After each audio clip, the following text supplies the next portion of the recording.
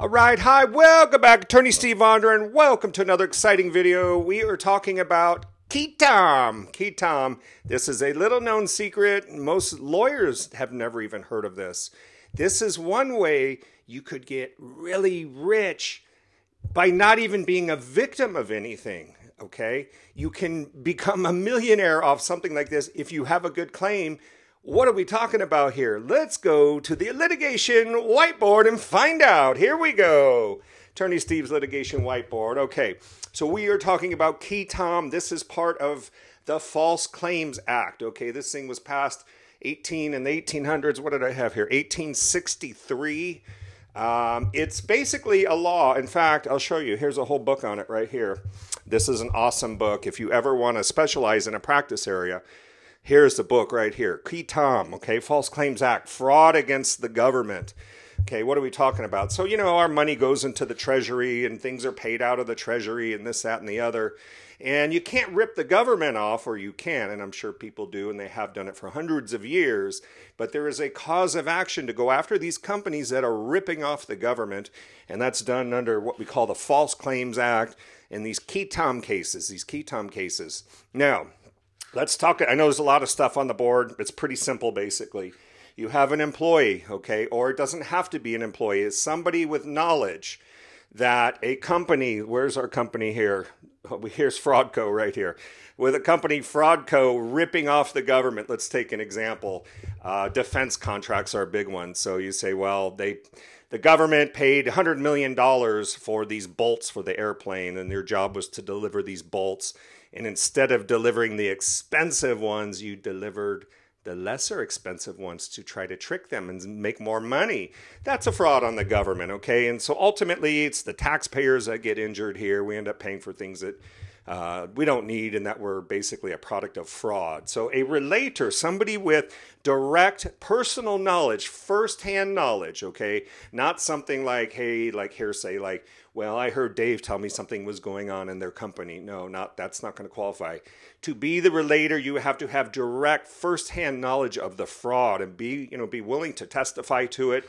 You will be protected as a whistleblower. You'll have whistleblower protections. You will have a cause of action if they try to retaliate against you. Say you're an employee of a gigantic defense contractor and they say, what? How could you've been here 20 years. How could you narc us out like that? You're gone, you're fired. Well, you have retaliation provisions where that would just create a whole nother lawsuit for this person. So if you're the original source of the information, what happens? The process is pretty simple. You file this lawsuit not online. You don't go to Pacer or you don't go to your EMCF, your filings, electronic filings, and just file it. You don't do that, no. It has to be under seal. It has to be to the clerk. Confidential, everything you have literally just sealed, okay? Nobody else is allowed to see it. And then what happens is you send a copy over here, your case, your evidence, your documents, whatever you have, to the Department of Justice, the United States Attorney General over here, okay? There's my department, DOJ.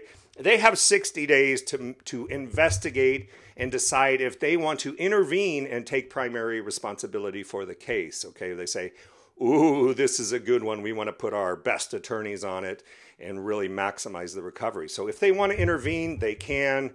If they need more days than 60 to investigate, extensions are liberally granted. So the DOJ gets to decide, do we want to intervene? In which case, if the government intervenes, that's usually a good sign because the government's going to have a very high success rate. Can you imagine getting sued by the government and their attorneys? You're probably not going to be in the best position. So the success rate is very high.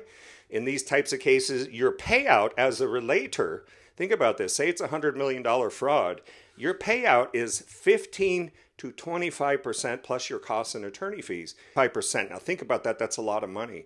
If it's a $100 million fraud or multiple frauds, think about that. You would get 15 to 25% of it, all because you were the relator, the person with the original source, the direct knowledge, and they cannot retaliate. They can't just kick you out of your job and everything else.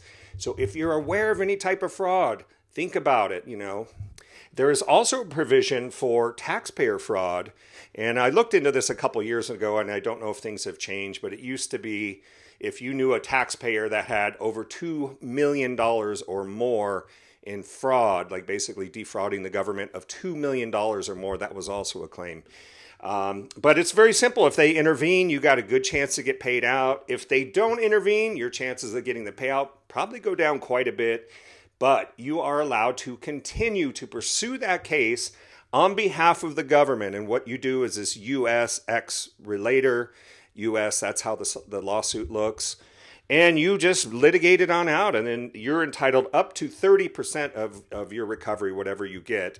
But again, you don't have any real damages except for maybe as a taxpayer, but you would be fighting the case on behalf of the government. Now, the government can change its mind. They can go, wow, things are looking really good here. I need all you guys to send me copies of the transcripts. We want to keep an eye on this case because we may jump back in. If they have good cause to jump back in, like, hey, I didn't know about that. Geez, they didn't tell me that. This is really juicy. They can intervene and with good cause get back in. So this is very important here. Your payouts, how it works.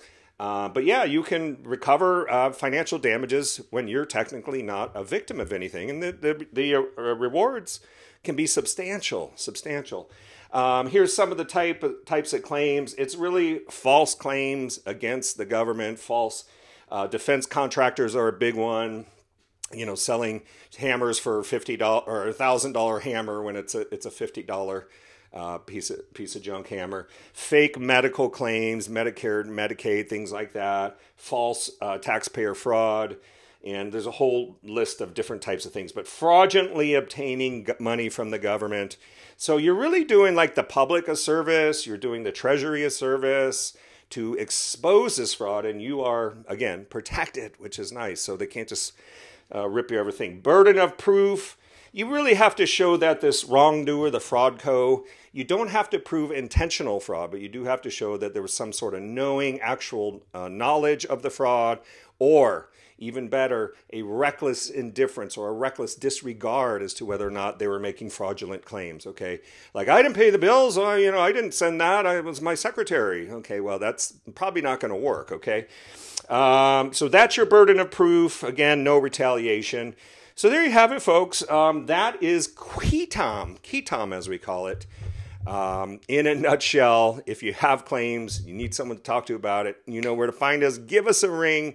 You can find us on the web at attorneysteve.com. That's attorneysteve.com. So, hey, tell your friends about this. You know what's going on. It's just a matter of, do you have the knowledge of it? And are you prepared to file the case under seal and see what happens? Okay, Attorney Steve, thanks for watching. I got to run. Bye now.